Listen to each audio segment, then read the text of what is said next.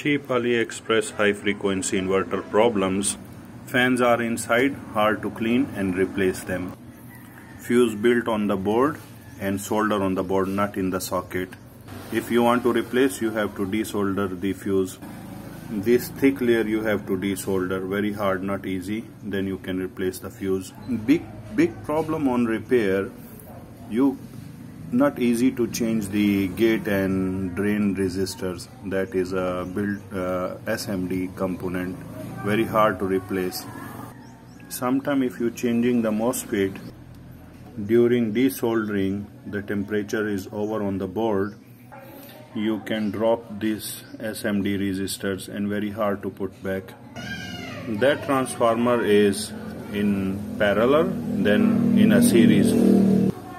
This inverter only good for the LEDs, not for induction load, like a fan.